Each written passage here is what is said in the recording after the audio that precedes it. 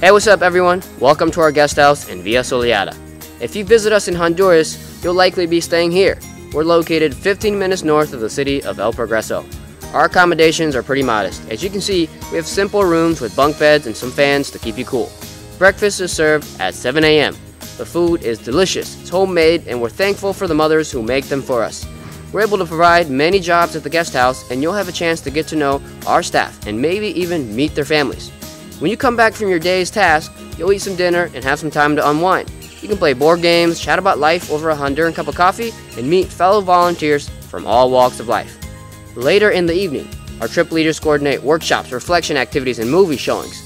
If you're a soccer player, you could join in on some of the pickup games in the fields right outside. We have clean bathrooms, showers, drinking water, a snack bar, and Wi-Fi. But who knows, if you keep your smartphone away, you might meet your next best friend. We hope to see you soon here at the Villa Soleada Guest House.